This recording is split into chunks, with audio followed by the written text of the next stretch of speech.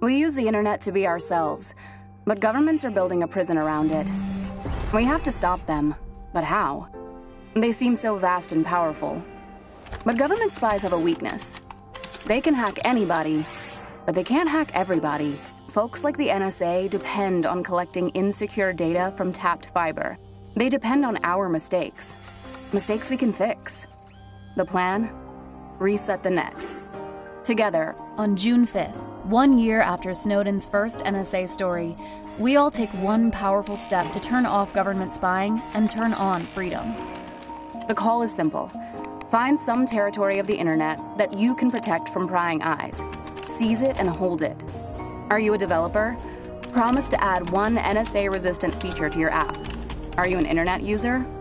Promise to try one NSA-resistant privacy tool, and then show a friend. Got a website or Tumblr?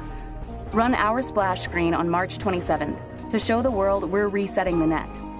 This is our moment to rally and realize our power.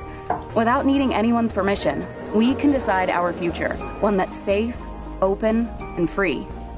It won't be easy, but if we work hard now, the internet will never be a prison. Reset the net. Are you in? Sign up.